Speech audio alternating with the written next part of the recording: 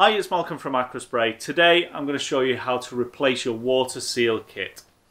Replacing the water seal kit, if it's leaking water or you're getting water into the oil, you need to replace the seal kit. I'll show you how to do it. Stay tuned. Electricity can kill. Always completely isolate your machine from the main supply before starting any maintenance. Work dead and stay alive. All repairs and maintenance should only be carried out by trained Kranzle service agents. If you do attempt maintenance on your machine, please remember that you are responsible for your own safety and the safety of the people operating it in the event something was to go wrong. You must also assume responsibility for any damage that may be caused when using our videos as reference. So let's get to it. You don't need a lot of tools for changing the seals. You need a 6mm Allen key. It's good to have a flathead screwdriver and some pump pliers, and always keep a pin to hand. This is one of the most useful tools for any pressure washer kit. So the Allen key bolts, there's two at the top and two short ones at the bottom.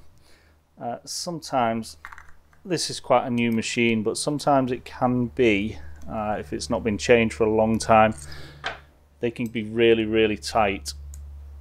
And if they are, you can use a little bit of leverage to loosen them off. So get the Allen key bolts out. Remember this, two long ones at the top and then these short ones. See, this one's tight down here.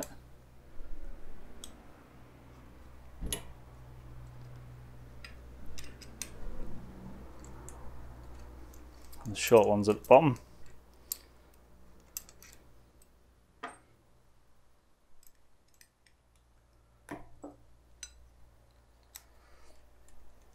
Once you've got all four Allen keys out, the only thing that will be holding this on is the micro switch box. If yours is a standard machine, this won't be in its way and you'll be able to take the pump completely off. But with this, if you just rock it side to side and up and down, really slowly and gently until you draw it off, and then you'll see the pump like that. So normally when you do this, you'll see that the seals are caught actually on the piston when they should be in this housing. So if you gently remove them, I'm going to be replacing these ones because it's a brand new machine. If you're replacing the complete seal kit and you've got a new seal kit, you don't have to be as gentle. But I'll get everything out and show you exactly where they go. What you need to do is, if you're using a screwdriver, be really gentle and conscious that if you scratch this piston or you scratch the housing, it's going to leak. So you have to be really gentle. This is where your pump pliers come in, and again, if you crush these, you will need to replace them. The idea is to rock them backwards and forwards and up and down until they just pop out. They are just on this O-ring, so it shouldn't be tight, but I know over the years it can get tight. So when you've got all three of them out, just rock them and pull them. Rock and pull them, and you'll have some seals in here. If you're really gentle, take all the washers out. I will lay up everything so you can see it in a bit. The seals in here, again, I'm going to be replacing these, so I'm going to be really gentle with it to try and get it out, just by easing them backwards and forwards. If you mark this seal, it will never go back in correctly and it will leak. There is a tool that you can get. Oh, pops out nice.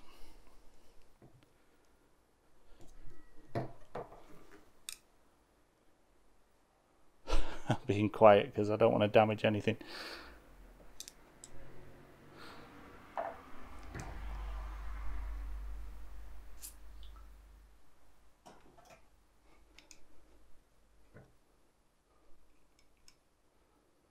Just work with a slightly bigger screwdriver. So this is all just grease.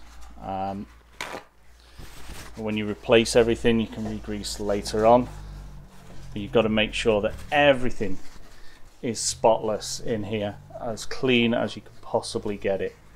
If you have any grit in there, it will damage the pump or block a valve or something like that. So just take your time and make sure that you clean it all. And this is just grease because it's a brand new pump. But yours might have debris in there, parts of seals, anything like that. So let me clean it and then I'll show you what that looks like. So when it's clean, it needs to be as spotless as you can get it. It's not too bad if you've got water in there, but you need to get any little bits of debris that could get caught in the valves out. Once you've done that, you need to just set up for your seal kit. So these brass rings, if you're changing the water seal kit, you shouldn't really need to take them out. They are just slid over the pistons, but you can't get them out sometimes until you take the housing off for the oil seals. And they're just a spacer between the brass collar and the oil seal itself. Right, so the next thing is the brass collar. This is a brass collar, it has a water seal in as well, and there's an O-ring. You can take the O-ring off by just pinching it so it just goes over the top of that lip and then just push it off with your thumb. All three of them. Rather than using a screwdriver and risk of damaging or scoring this brass. If you damage or score the brass, you need to really replace it. Again, with these, you need to be cleaning and getting them as spotless as you possibly can before you refit any seals in there. So this is what it looks like with all the seals out. Everything bar the brass collars will come in a water seal kit, and it will come with a little diagram of saying which part goes where, but I'll show you that in a second. What you need to do is, with your trusty pin, is these little holes, you need to make sure that there is nothing in them. This is little bits of grease and muck in there, but you can clean them out, make sure they're spotless, all of them.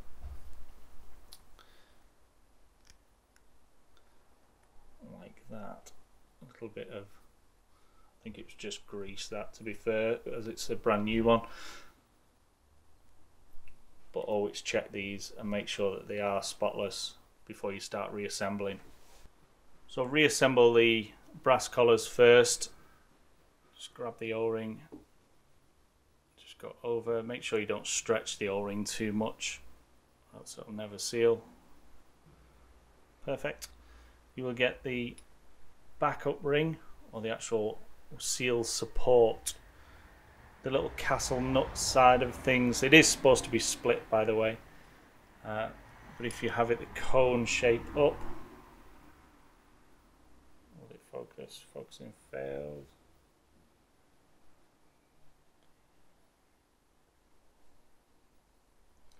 Hopefully you can see that. But with the cone shape up, just place it in there,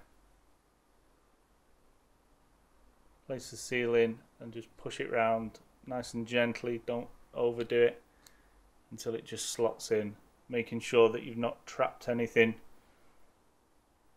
not trapped any of the backup ring and backup rings fully supporting the seal. And then you have the disc on top. So once again, didn't clean that one too well. So once again, we got the backup ring, just pop that in over the top. The water seal, just push it around nice and gently so it puts into place, making sure that you've not damaged or trapped anything. And the washer over the top. And third time lucky. Backup ring, seal, and make sure the seal, the words Kranzle, is facing this back end of the seal, back end of the brass collar even. so it looks like that. That's how you want it perfectly. When you're putting these back on the pistons, it's always good to put a little bit of grease maybe on the piston. Just a little bit of grease. There's still some grease on there from it being new, and a little bit of grease on this O-ring. Do not overpack it with grease. If you overpack it with grease, that'll cause more issues. The two holes, they say it doesn't really matter which way it goes. I have always put them 12 o'clock and 6 o'clock on every pump that I've done. The reason for that is if it's like that and it's filling up with water, it's filling up with water until it's halfway before it gets to the other side. If it's filling up with water, it's filling up both sides evenly. That's the way I do it. That's the way I've always done it. That's the way I would advise everybody to do it. So 12 o'clock and 6 o'clock with the holes, making sure they're all clear. And that's the brass collars fitted. Now for the hard one, the seals. I'll have to realign the pump because it's going to be hard around the camera. So I hope you can see it. Fitting the hard seals into the pump is the hardest bit of this job. There is a special tool that fits them in, but it's very expensive, and I don't expect anybody to have one. We've got one, but if I show you how to do it with that, I'll be cheating. What you need to do is you need to, hopefully you can see that, just get the lip in slightly, and then the flat end of the screwdriver, making sure the screwdriver's clean, is to just nudge it round without scoring anything. If you score the housing, it's bad, and then it'll just pop in. In winter, when these are really, really hard and it's really cold outside, you can put them in some warm water, not hot, but just warm water for a couple of minutes before you do this, just to soften them up a little bit. But you just really, really gently all the way around. Keep going all the way around until it just slots in. And the last one. Just get it started. And then just all the way around. It's going to be the hardest one because it's lowest on the camera.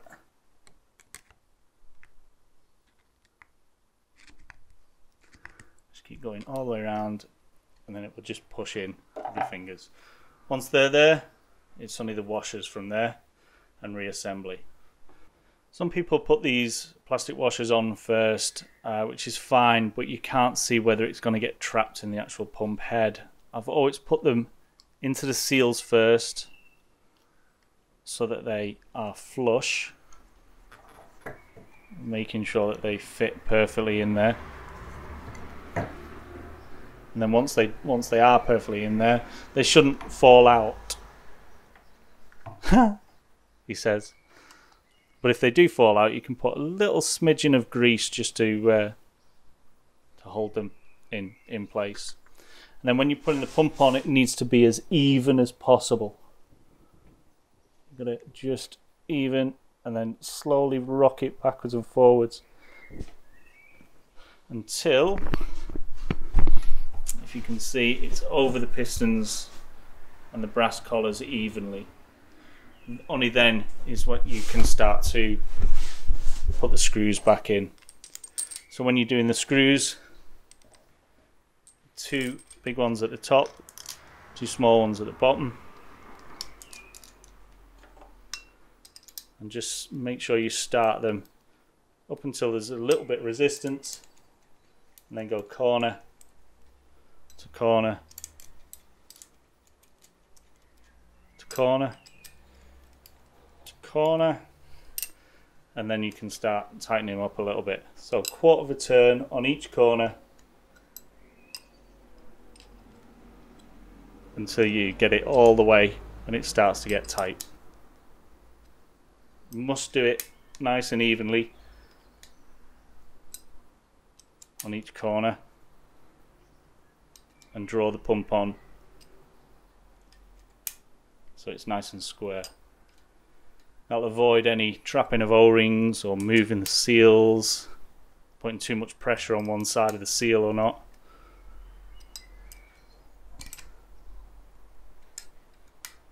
Once you've got them all tight with a little end, you can put them on and give them an extra tweak. Again, somebody will have some sort of torque setting for these. I don't have it, I don't know it, but if it's too tight, you're going to strip threads. If it's not tight enough, the pump will be loose and start wobbling, and that would be bad. So once it's all on and sorted, you're all ready to go. I hope you found the video useful and you learned something. If you did, give me a thumbs up and subscribe to see more.